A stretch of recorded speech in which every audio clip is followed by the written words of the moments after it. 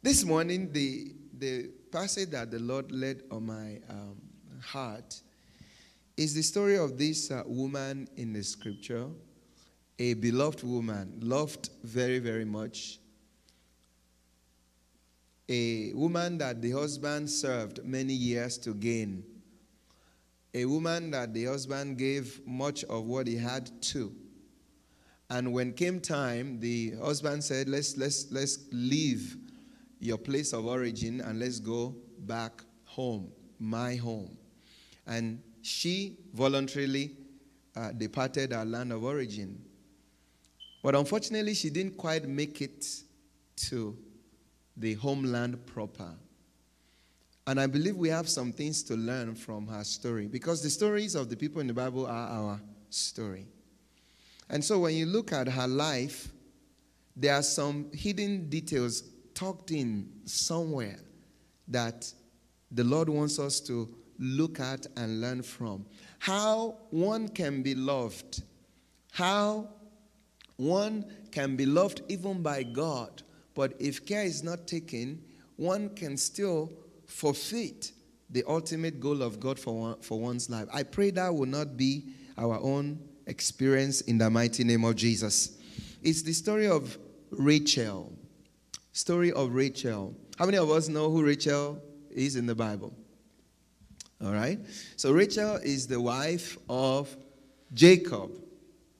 And so the Bible tells us just a little background about Jacob, the second son of who? Isaac. He had this little scheme that he put together and deceived his brother, so he ran. He had to run for his life. And because of the fear, he ran far away from home, ended up in Syria, Padan Aram, with his mother's uncle, Laban. When you read the story, immediately he got there. As he set his eyes on this lady, Rachel, something connected. And from there, I think is what you call love at first sight. Jacob couldn't just help himself. He loved this beautiful girl. And the Bible says Rachel was beautiful in form and in appearance. And so Jacob would do anything to make sure that he gets this lady. When the woman brings Jacob to her father's house and says, this is the man I met today, the Bible says after a month of being with Laban asked Jacob, what would I give you? I read somewhere that their custom in those days is they can house a guest for a month free. You don't pay anything. They will be very hospitable to you. But then after that, obviously you cannot just keep living in somebody's house for free. Even though this is his nephew. Laban was Jacob's uncle. So after about a month, he now asked, okay, it looks like you're going to sojourn with me for a while. What's the deal? What will I give you for working for me? And Jacob said, oh, I will serve you for 7 years for one of your daughters. Which one? Rachel, of course. The man said, okay, that's okay. No problem. You want to marry Rachel? Hey, everything is staying in the family. You see, at that time, they were permitted to marry extended family. Even before that, they were even marrying siblings, direct siblings. So the deal was struck. Jacob was going to serve for 7 years. And the Bible says something that he served Laban for 7 years, and it was as if it was a few days. Why? Because he so much loved, Rachel, the 7 years just flew by. After 7 years, if you know the story, the night of the wedding, there was a switch. Laban tricked the trickster. And in the morning, he realized that, I got somebody else. He was angry. Why did you treat me like this? Laban, you see, it appears that this trickery and deception kind of ran in the family. You know, when you read the story, you see all kinds of intrigues in this family. I think deception is part of the lineage there, and also the culture. There are still some areas of the world today, even in this Mid-Eastern area, which is the same place we were talking about, Syria and those kind of areas. Look at business. You will see some of the Easterners that they are very shrewd in business. They know their way around. So the man said, no, you don't have to be angry. I gave you the elder sister, Leah, because in our culture, we don't just give out, we cannot marry out the younger sister before the elder sister. Jacob was still angry. He now said, well, I will give you Rachel, only if you will serve me another 7 years. Now, just think about that. If that was you, you've labored, hard labor for 7 years for something. And then at the end, when you're supposed to get what you have been waiting for, it was switched on you. And the man said, well, can you do another 7 years? What did Jacob respond? I will. I will. Because I must get Rachel. And so he did. That tells us something.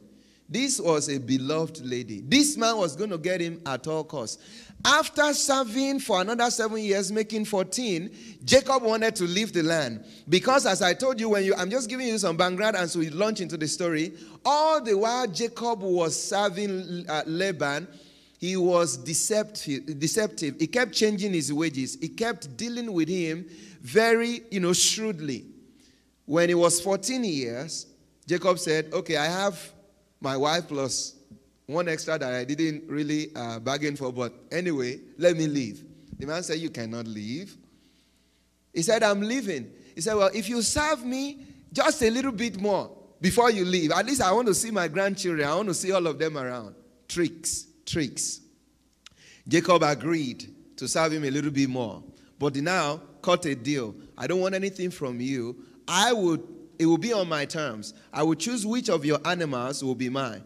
And Jacob chose the ones that are least desirable. You see, in those days, the sheep and the goat, the ones that have most values are the ones that have one color. If it's black, it's all black. If it's white, all white. But the one with speckles and mixed colors didn't sell that much. They were in high value, animals. So Jacob said, whatever of your foal that has the speckles and everything, let them be mine.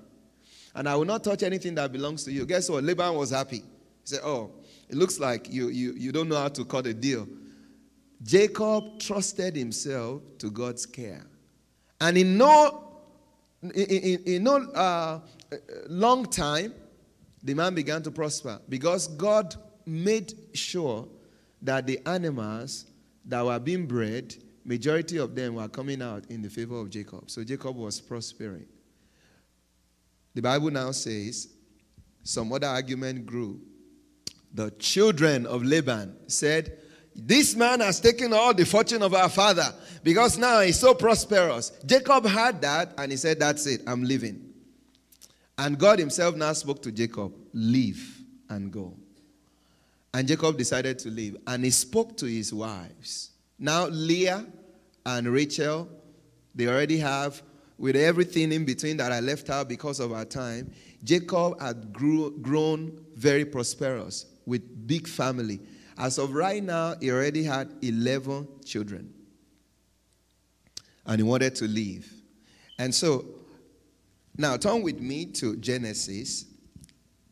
And let's read the departure. So this will take us where we are going. Genesis chapter 31.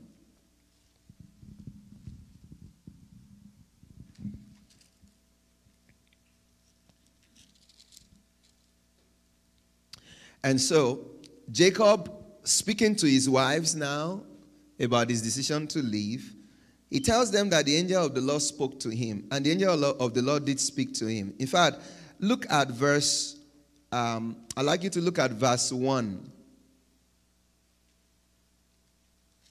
Look at verse 1, Genesis 31. Now Jacob heard the words of Laban's son, saying, Jacob has taken away all that was our father's, and from what was our father's, he has acquired all his wealth. And Jacob saw the countenance of Laban. Indeed, it was not favorable toward him as before. Then the Lord said to Jacob, now watch that. The Lord said to Jacob, return to the land of your fathers, that is Canaan, and to your family, and I will be with you. Verse 11. So Jacob is now retreating this to the wives. Then the angel of the Lord spoke to me in a dream, saying, Jacob, I said, here I am. And he said, lift up your eyes now and see. All the rams which leap on the flocks are streaked, speckled, and gray spotted. For I have seen all that Laban is doing to you. I am the God of Bethel, where you anointed the pillar and where you made a vow to me. Now arise, get out of this land and return to the land of your family.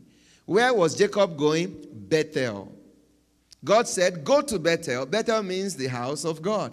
Bethel was where Jacob met the Lord when he was running in the first place from his brother. And he made a covenant with God. If you go with me, protect me in my journey, because I'm going to a place I've never been, I will make an altar to you on this same spot and I worship you. 20 years passed. God said, get up, go back to Bethel. You will worship me there, but ultimately go back to your father's land. So you get the instruction. It's clear. Now listen to what Rachel and Leah, the two wives, said. Look at their response. Then Rachel and Leah answered and said to him, is there still any portion of inheritance for us in our father's house? Expecting the answer to be no. Are we not considered strangers by him? For he has sold us and also completely consumed our money. For all these riches which God has taken from our father are really ours and our children. Now then, whatever God has said to you, do it. So God said, go back. I will be with you. The wives agree. Everybody agree. But that's when the story gets interesting. Verse 17. Then Jacob rose and set his sons and his wife on camels, and he carried away all his livestock and all his possession which he had gained, his acquired livestock which he had gained in Paddan Aram, to go to his father Isaac in the land of Canaan. Watch that. Pay attention. Now Laban had gone to shear his sheep, and Rachel had stolen the household idols that were her father's. When you look at that, it's like, how did that come in? They agreed to go. Jacob was wealthy, very wealthy. In fact, now the issue is that his wealth has grown so much that the sons of his uncle are jealous. All right? So they had no lack of anything. They are going back to Canaan, the land of Jacob's father. And all of a sudden, we just see in this verse 19, Laban at this time, on this particular day, was not home. He went to shear his sheep. And guess what Rachel did? Rachel went into the house, and he stole the household idols. They must be little things. They are, in the Hebrew, they are called terapins. They are little figurines. I don't know if you have seen them. I mean, I'm sure you've seen them. You might not know. They are just little doll that they will be carved in the image of human being. They came in different sizes. Some of them are life size. Some of them are small. She stole all these little figurines and stuffed them in a baggage. And the Bible says, and Jacob stole away unknown to Laban the Syrian, in that he did not tell him that he intended to flee. So Jacob and everybody just left in a hurry. So he fled with all that he had. He arose and crossed the river and headed toward the mountain of Gilead. Now, the Bible says to us, verse 22, Laban was told on the third day that Jacob had left. He gathered everybody, he was angry, and he ran after them. When he got there, he wanted to chew Jacob up. Why did you take my daughters and my grandchildren and everything that belonged to me? But because God had spoken to him and said, leave that man alone, don't do anything to him, just leave him alone, don't speak evil or good, he could not do what he wanted to do. But now he had something to say. He had something to stand on. What was it? His idols that had been taken. Look at this.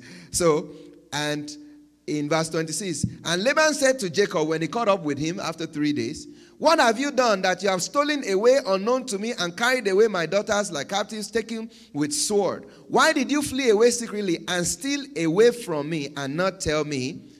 And he lies. For I might have sent you away with joy and songs. That's a lie. With timbrel and harp. That's a lie. You did not allow me to kiss my sons and my daughter. Now you have done foolishly in doing this. It is in my power to harm you, but the God of your father spoke to me last night, saying, be careful that you speak to Jacob neither good nor bad. Now, here's where we are going. Verse 30. And now you have surely gone because you greatly long for your father's house, but why did you steal my gods? Then Jacob was angry. All right, now after all you've done for me all these years, do I not have the right to take my wife and my children? You just want to keep us as slaves? But that was not what angered Jacob the most. What angered him now is that this father-in-law now said, why did you steal my gods? When you look at verse 19, what Rachel stole, the Bible says right there, the household idols. It's translated as household idols. The word is terapin, they are little images. But when Laban was going to talk about them, he called them his gods. So they are things that were worshipped. They were things that represented God and multiple gods anyway to them. Why did you steal my God? Look at Jacob. Then Jacob answered and said to Laban, because I was afraid, for I had said, perhaps you will take your daughters from me by force. That's why I left without telling you. With whomever you find your gods, let him not leave. Jacob swears. How would I take your gods? I'm already blessed. What am I going to do with your gods? I have my God, Yahweh. Why would I take your God? And of course, Jacob also swear on behalf of everybody. Nobody here will have taken your God. What are we going to do with your God? I serve the God of my father Abraham, Isaac, and Jacob. And he swore, whoever you're going to search here, anyone that you find your little things that you call God, let the person not leave. You see, words are very powerful. Why did Jacob do this? He didn't know anybody had taken it. Look at it. Verse 32. For Jacob did not know that Rachel has stolen them. Why would a beautiful woman like this, that had been in the presence of her husband, loved, what was she going to do with little things? Little Barbie dolls, little gods. That's what we want to explore today. Now, Laban took Jacob up on his word. He went into Jacob's tent. He didn't find it. Verse 33. He went to Leah's tent, the older wife. He didn't find it. He went into the maid's tent. He didn't find them. Then he went out of Leah's tent and entered into Rachel's tent. This man was desperate to find these gods. Now, Rachel had taken the household idols, put them in the camel's saddle, and sat on them. This was a very smart woman. And Laban searched all about the tent, but did not find them. And she said to her father, let it not displease you, my lord, that I cannot rise before you. Rachel said, my dad, I'm supposed to get up and greet you and everything, but, I cannot get up. Why? She said, for the manner of women is with me. That is taken to me a menstruation period. I mean, I'm doing my period. I cannot get up. And he searched, but did not find the household idols. Was she doing anything? No, she just lied. Because what she sat on, that's where the idols were. And Laban did not find it and left. And they went on with the idols. Okay, end of that story for now. I said to us that Rachel was a beloved wife. This woman's story represents the story of many of us as children of God. Just as Jacob loved Rachel and said, it's time for us to go. If you look, the Bible tells us that the church is the bride of Jesus, from whom he labored, isn't it? Jacob served many years, 14 years for Rachel. Because the first 7 was lost and then he served another one. The Bible says every believer is a bride of Christ. Just look at last week and the Good Friday, and you remember the suffering of Jesus for every believer to make us his children. So Rachel stands for you and I, loved by Jesus, who gave his life ultimately to take us to him.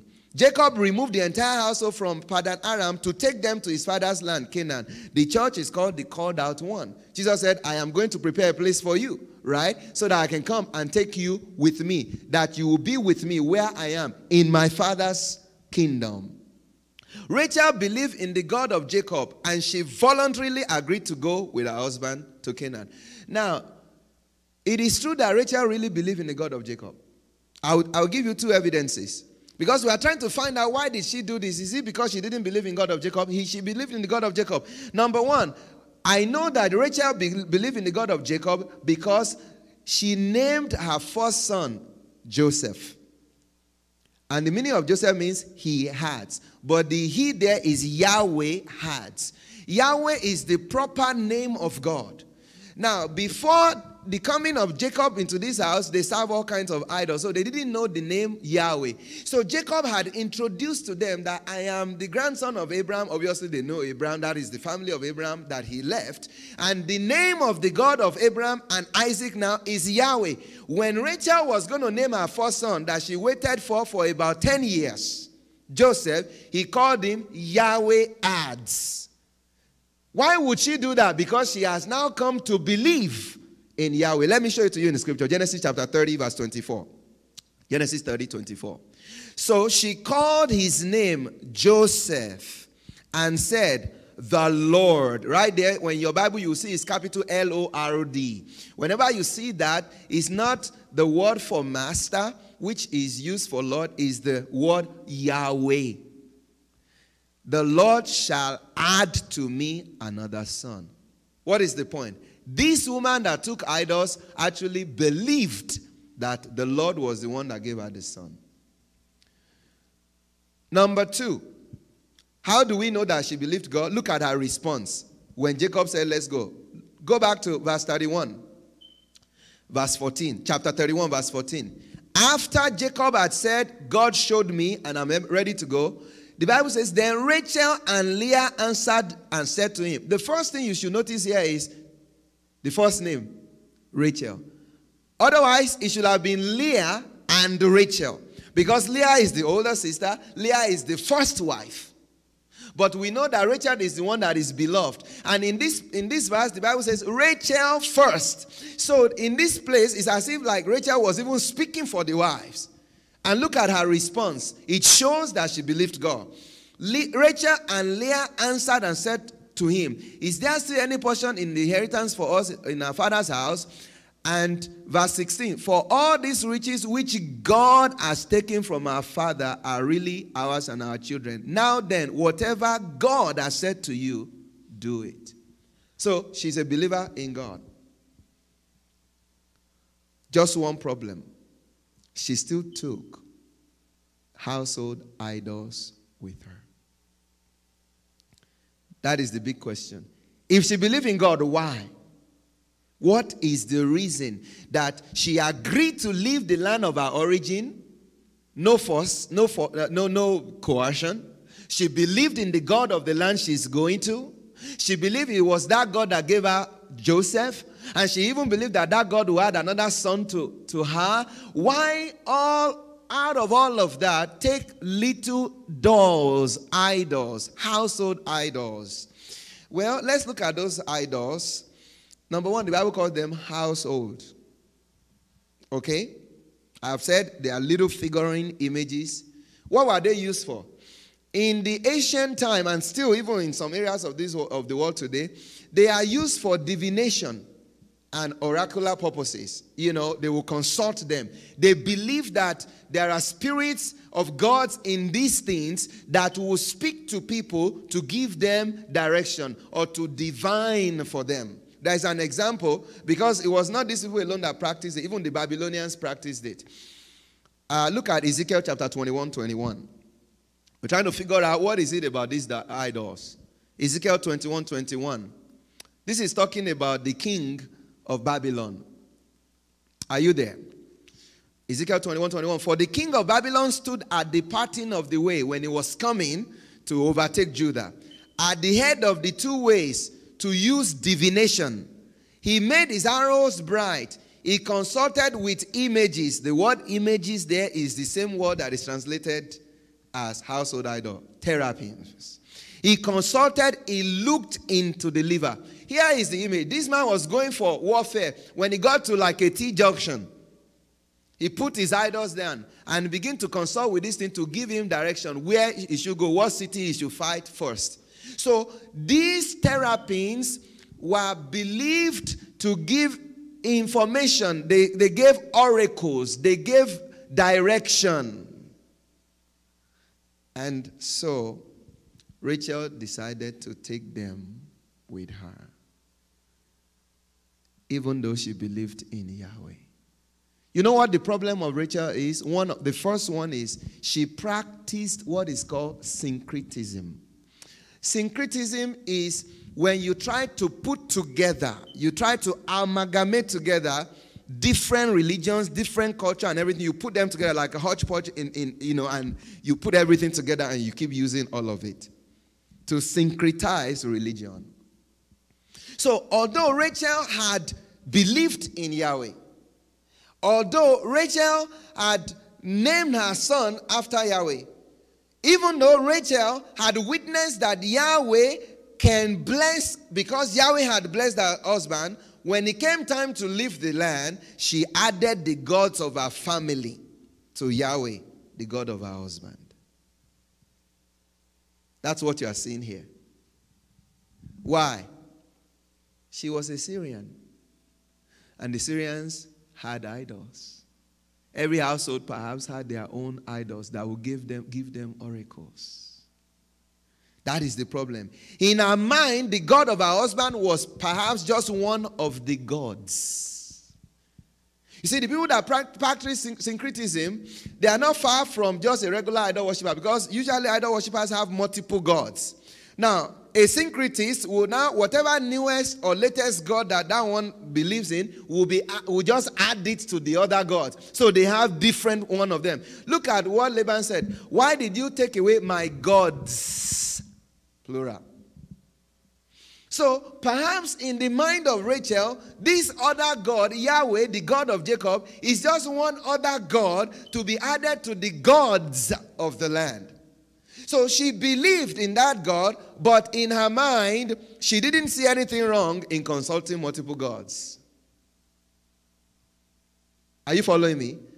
That's why she decided to take along the household gods. They will work together with Yahweh, and everything will be complete. To her mind, the God of Jacob could peacefully coexist with the gods of the land. But it was an error. It was an error. I want us to try to get into this woman's mind just a little bit. Why would she need multiple gods? Number one, I think there are two reasons. Rachel appeared to be someone with strong ties to the beliefs and superstition of her culture and household. I think when we look at her, she's a person that has strong ties to all the superstitions and the beliefs of her culture. That even Jacob had been with her 20 years. The beliefs and the superstitions of her household and of Syria never left her. There was one incident before this that reveals to us that Rachel was this kind of a person. You know why? Why didn't Leah take the idols with her? After all, they were born in the same household. After all, she was older. Why didn't Leah take the idols with her?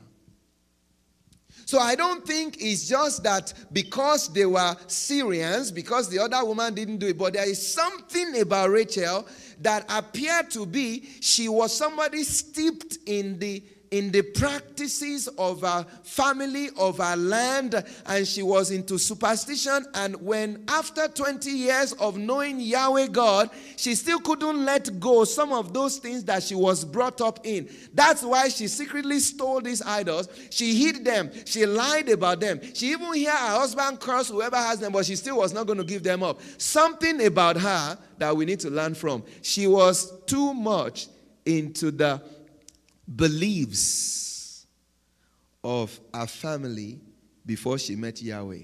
that she couldn't let them go. Let me show you one thing that might give us this insight. Genesis 30, verse 14 to 15. Genesis 30, verse 14 to 15. Reuben is the first son of Jacob by Leah. So by this time, he's probably like 10 years old or 5 years old. He's a young child. The Bible says, now Reuben went in the days of the wheat harvest and found mandrakes in the field and brought them to his mother Leah. Then Rachel said to Leah, this time Rachel had no child. Rachel waited for years, about 10 years or so before she had children. Leah had already had like four sons before anything even ever happened to Rachel. So Rachel was still barren. So then Rachel said to Leah, please give me some of your son's mandrakes. But she said to her, is it a small matter that you have taken away my husband? Would you take away my son's mandrakes also?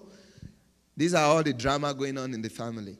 And Rachel said, therefore my husband, Jacob, will lie with you tonight for your son's mandrakes. Basically what Rachel did here, this is another story in Rachel's life that gives us more insight of who she was.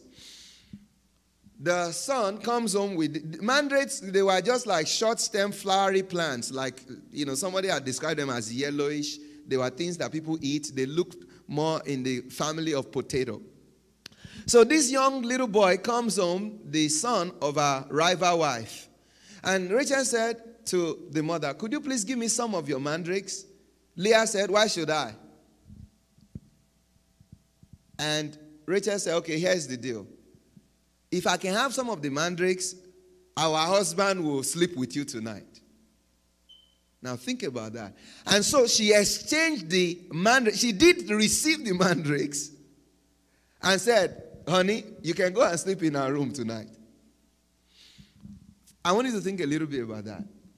What was about mandrakes that she made a deal on this for? That is what I'm driving at. Mandrakes were believed to stimulate sexual desires and fertility in the Mediterranean area.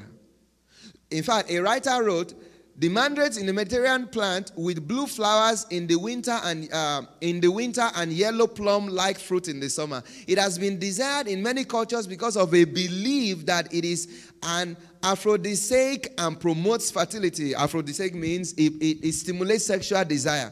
And so, is it possible that on this day, because of this superstitious belief in the mind of Rachel, I want those mandrakes, perhaps this might be my break to have a child. So don't worry, I'll take the mandrakes. You can call me whatever name you want. Just have my husband for now. By the time he comes to me, I'll be pregnant. That story was just interjected there and it was left. Why? The Bible doesn't do anything without a reason. It's to show us that that's the mindset of Rachel. She believes in so many superstitions of the land. After the mandrakes, there is no child, though. No child came. There are many believers that are steeped into cultural beliefs, steeped into cultural superstitions, and they carry that thing with them into the faith. There are believers that even though they have given their lives to God, there are still some things that they were brought up in. If you do this, this will happen. If you do this, if you see this is a sign of this. And they still live with that mentality. Give me the mandrakes, maybe he will give me a child. But it didn't happen. That is one of the things about the mentality of Rachel. As a believer, what possible beliefs, what possible superstitions from your culture, from your household, might you be still operating with, even though now you are exposed to the God of heaven? This is what is happening in the life of this woman. Number two, she believed in multiple gods. Just like I said, she thinks joining together gods will cover all the bases. Jehovah has given me Joseph, but I cannot live without the other gods because they might help when Jehovah fails. Maybe he give her a higher level of security for unforeseen circumstances. I want you to think about it this way. Rachel must have more assurance in taking these gods because she had been used to these gods. So how do you leave the safety of the known for the unknown?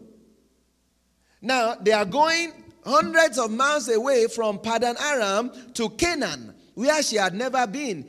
And she said, well, just in case the God of the land of Canaan will fail, let me take with me the teraphim that gives us divination, that gives us direction, so that I can take them and I make sure everything is covered. That way, I'm not going to just leave the traditional gods of my land in case the God of that land doesn't come through.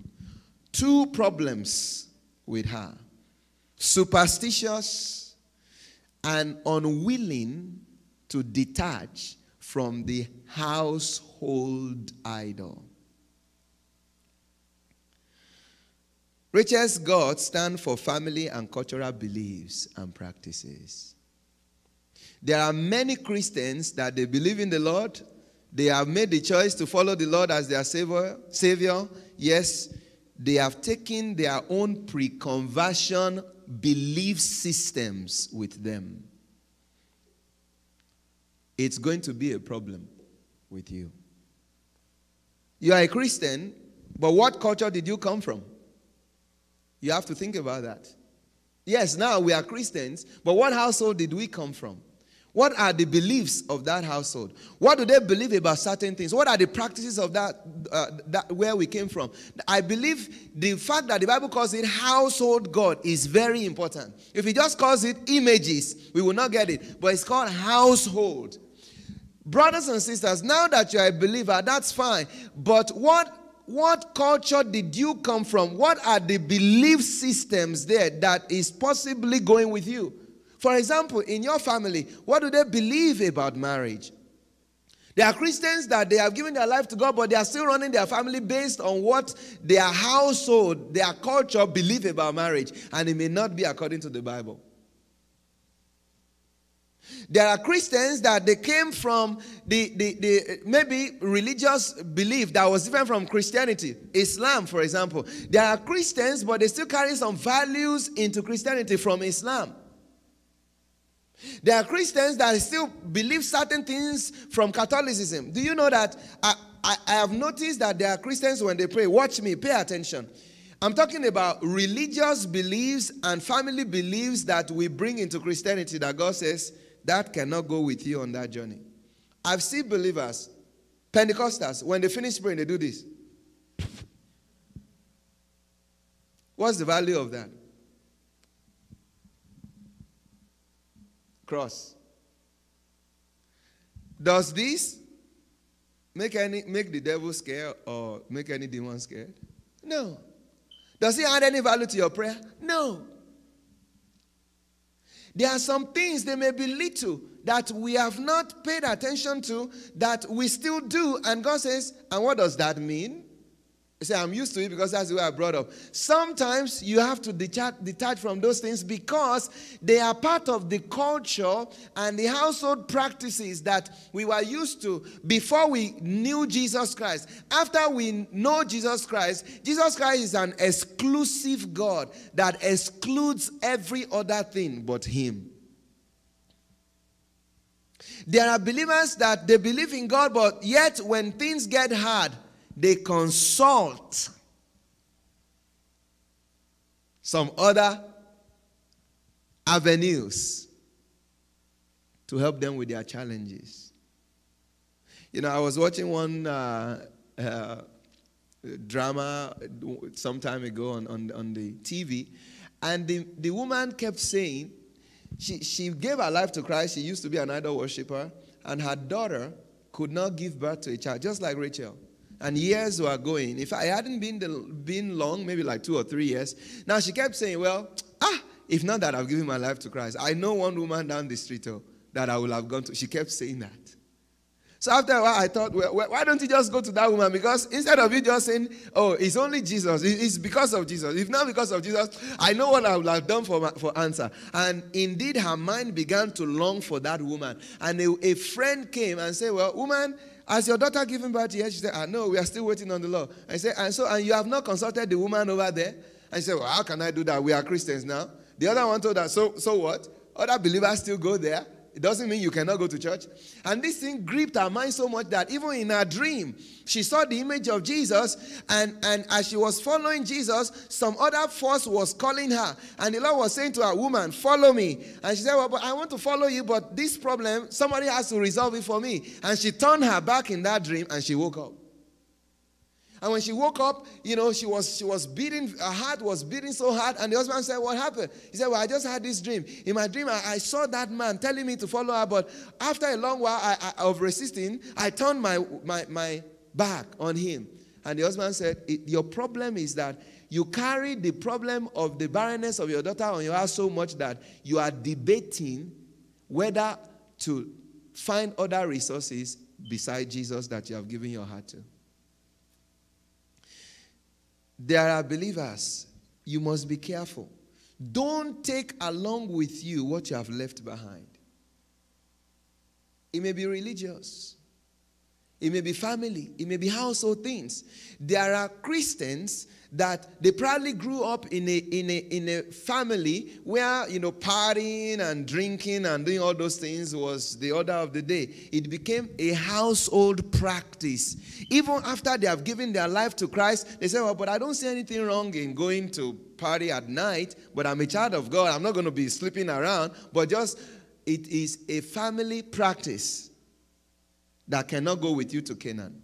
Do you know what happened if you read this story? The Bible says they got to Bethel.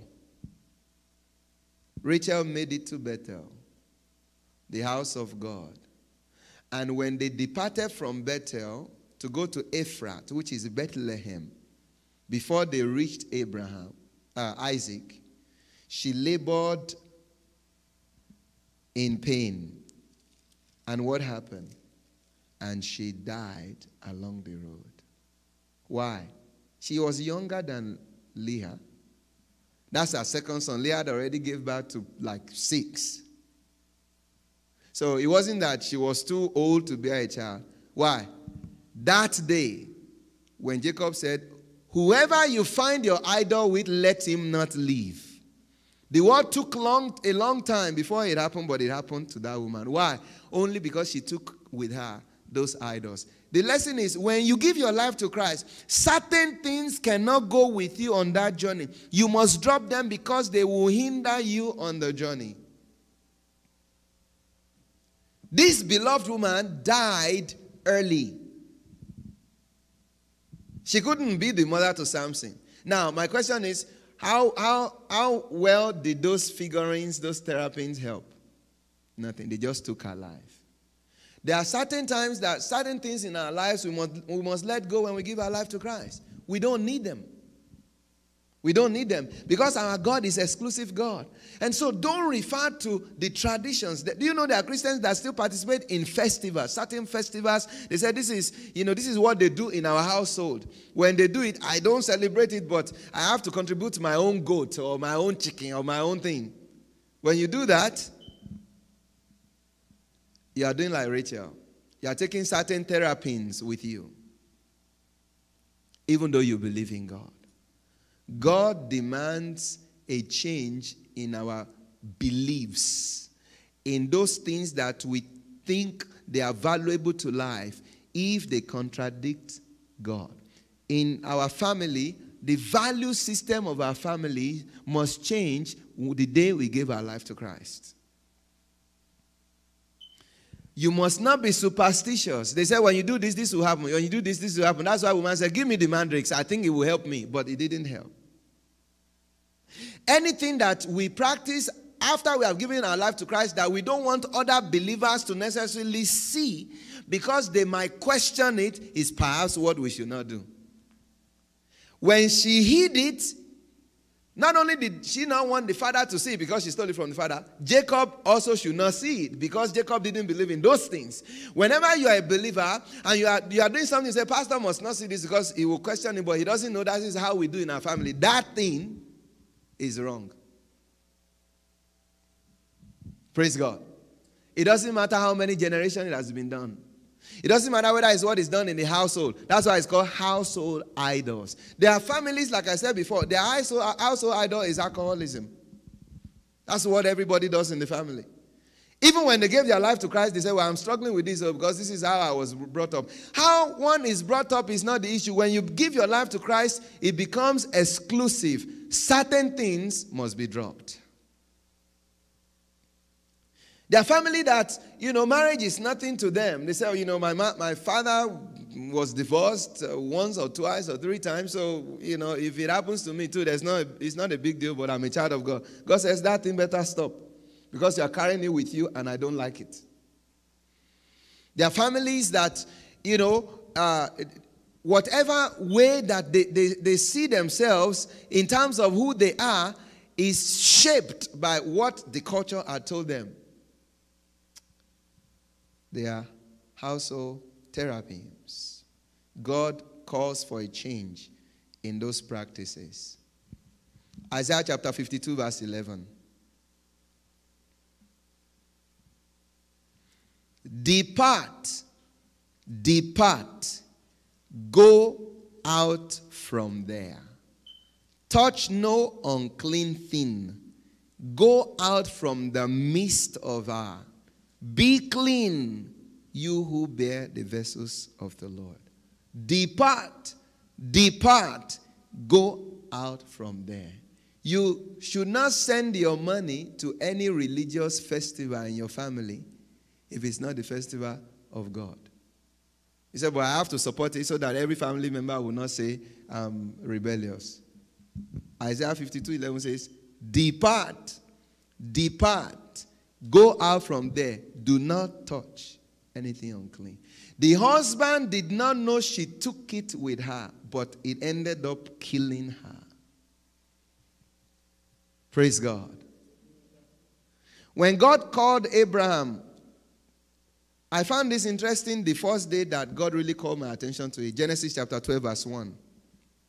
Look at how God called Abraham. This is the same family Abraham came from. He came from Syria. They were idols. Terah, his father, was idol worshiper. Abraham was into all this stuff before. But look at when God called him. Now the Lord had said to Abraham, watch this. Read it together with me. Get out of your... Let's read it together. What? Get out of your country, number one. From your family, number two. And from your father's house. To a land that I will show you. Why? Why didn't God just get out?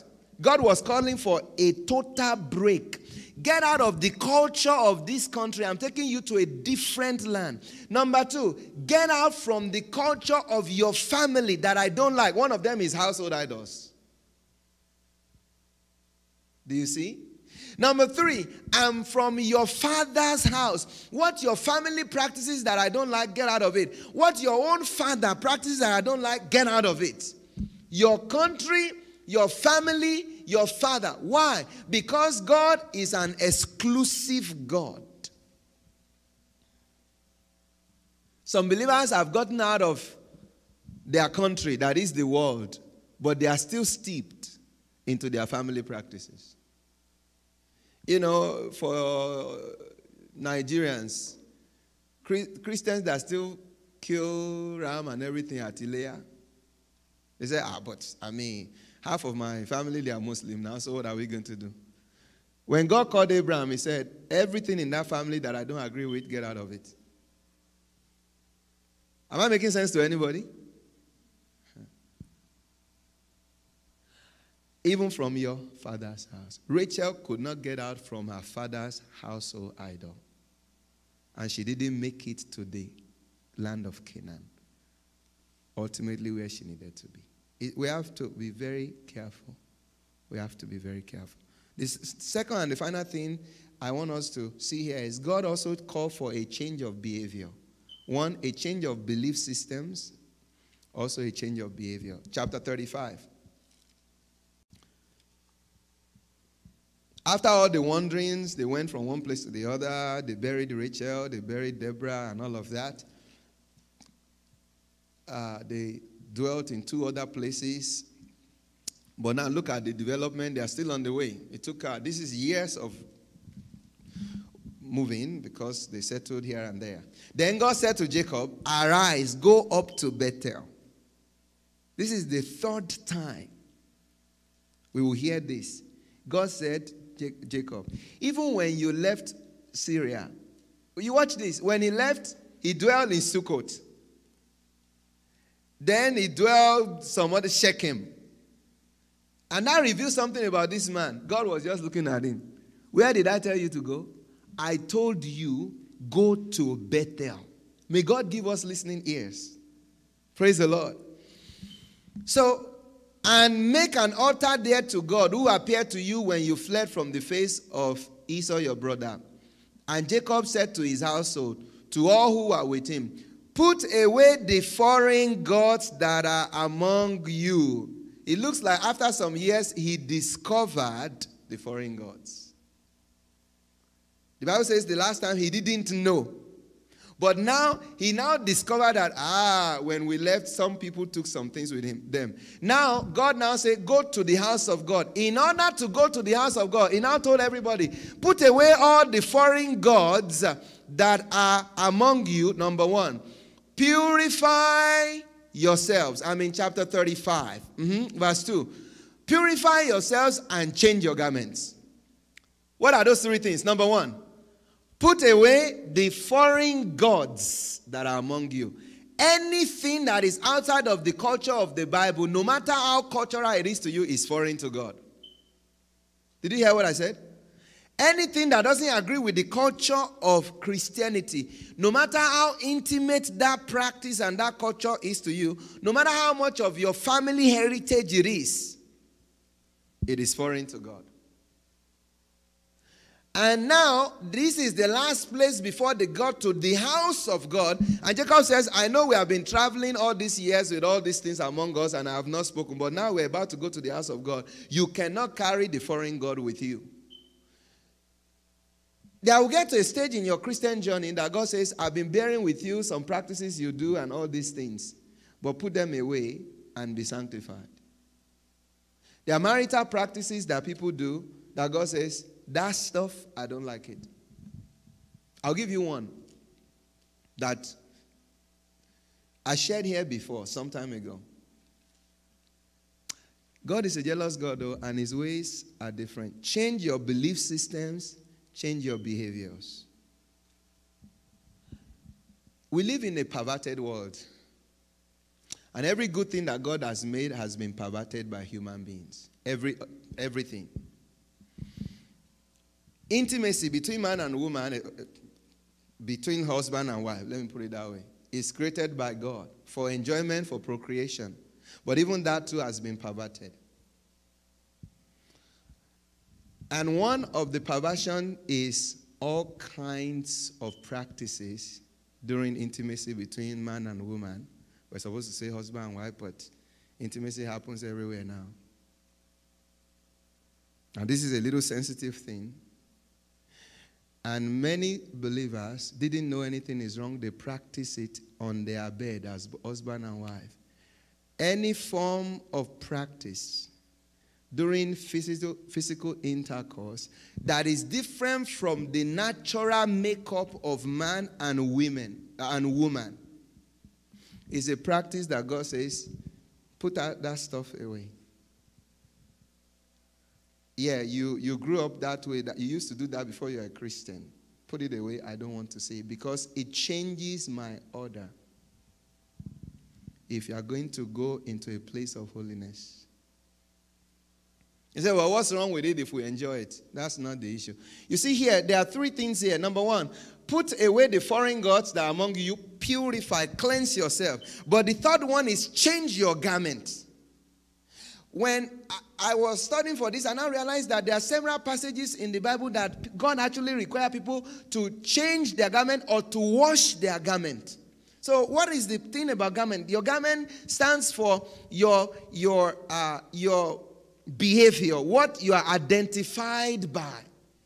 One instance is that when you take if you go to battle and you see a slave girl and you like, this is in the book of Deuteronomy, God was giving them law. If you see a slave girl and you like her and you want to marry her, when she comes to your house, she will dwell there for about a month. But she would change the dress she had on when you took her captive before you can lie with her. There is another passage in the book of Exodus. God was telling Moses, tell these people, I want to do something. He said, but tell them to go and wash their garments. Physical garments. Why? It's a symbol for behavior. It's a symbol for where you are. And after this instruction, look at what happened. Verse 4. We can even read verse 3 so we won't miss anything. When he says that they should put away the foreign gods that are among them, purify yourself and change your garment, then let us arise and go to Bethel. And I will make an altar there to God, who answered me in the day of my distress and has been with me in the way which I have gone. So they gave Jacob, watch this, they gave Jacob all the foreign gods which were in their hand. Thank God this time they listened. But see what I found interesting? And the earrings which were in their ears. And Jacob hid them under the terebinth tree which was by Shechem, and they journeyed. And the terror of God was on them. All right. So let's wait a minute. He said, put away the foreign gods, purify yourself, wash yourself. Number 3, change your garments. In response, verse 4, they put away the foreign gods. And what else did they do? They take off the earrings in their hand and they gave it to Jacob. And what did Jacob do? He carried the gods, he carried the earrings, he buried them under the tree. And he said, now we can go to Bethel. What is that telling us? The earrings was part of their dressing that identified them with their culture. And Jacob said, you cannot go to Bethel with this dressing. Wow. That's the way they've been dressing all their lives. That's the way they have been dressing even when they were with you. When we left about 10 years ago, that's the way we dressed. Jacob said, I understand. But now we are going to go to the house of God. His culture is different from your culture. What identifies you is different from what identifies him. And he says, give me everything. And they handed it over and he buried it. Now say, now let's go. There are certain practices that must be changed. Even after you have been following the Lord for years. There are certain behaviors that must be changed. Don't forget that Jacob and his father and his great-grandfather came from this culture. But now he's asking them to give him all those things. Because once we became the children of Yahweh, those culture ended for us. So back to what I was saying. I just touched briefly. All these, listen to me very carefully, children of God. All these sexual positions, I'm sure you've heard it before. All these sexual positions and things like that. That is different from the straight thing, how God created the anatomy of man, where the man should be and woman should be. They are perverted. And many believers don't know that. And when God looks at you, God said, does that look like what I created? If it's not, you are walking perversion. I know that's a big one. You didn't even see that coming from this sermon. But I'm talking about practices. When we give our life to God, He says, change beliefs and change behaviors. If you are a Christian woman, if you are a Christian man, and your husband and wife, and you get in bed, and you do all this stuff that is being done that makes you look like animals. God says, if you're going to go to Bethel, cut off all that stuff. Because I didn't create you like animals. Purify yourself. Change your garments. Let us go to Bethel. Praise the Lord. God said to Abraham, leave your country, leave your family, your family and your father's house, and be separate unto me. There are many things that we are used to But when we become Christians, God says, that's not my culture. That's not my culture. And that is the word of God today. That certain things, you cannot take them with you on your journey. Even though that is the household practice. That's why Rachel died prematurely. We need to pray. We need to ask God, what are those practices and what are those belief systems in my life that were transferred from before I was a Christian, and I still run my family that way. I still look at my wife that way. I still look at my husband that way. I still look at money that way. You know, we still carry ourselves that way. We say, this is how my father brought me up. This is how my mother brought me up. It doesn't matter what. Last week, this week that passed, there is one of the children of God that I saw. And I said, God help us. The appearance didn't look any different from anybody that has not been saved. And that person goes to church. That person goes to church. You know what God is saying here? He said, that dressing, that's the way you used to dress in your culture before you give your life to Christ. Now you give your life to Christ, you're still dressing that way. He said, that's the transference. You have to remove that from you. Because heaven has its own culture too. People used to say this, well, faith is in the heart. If you believe only, God says, well, whatever is in your heart must be reflected in what is in your appearance. Whatever is in your heart must be reflected. So every child of God, please don't be deceived when you say, well, when I give my life to Christ, Christ lives in my heart. It doesn't matter what is on my outside. Why did Jacob say, take up your garment, physical garment? Because that's how you are identified. If you still look like somebody going to club, even when you're out there, your dressing looks like you're going to club. You say, well, but I don't go to club, I go to church. Why does your dressing look like the one going to club and you are not going to club, but you're on your way to heaven? When you're about to go to Bethel, they say, change that dress so it doesn't enter there. Praise the Lord. We need God's help, amen. Let's rise up on our feet. Jesus said, you cannot put new wine. Where? In the old wine skin. I want you to pray and just tell the Lord, Lord, show me every old beliefs and practices and behaviors that are still hanging with me that I need to change. Your family is not your God. Show me every family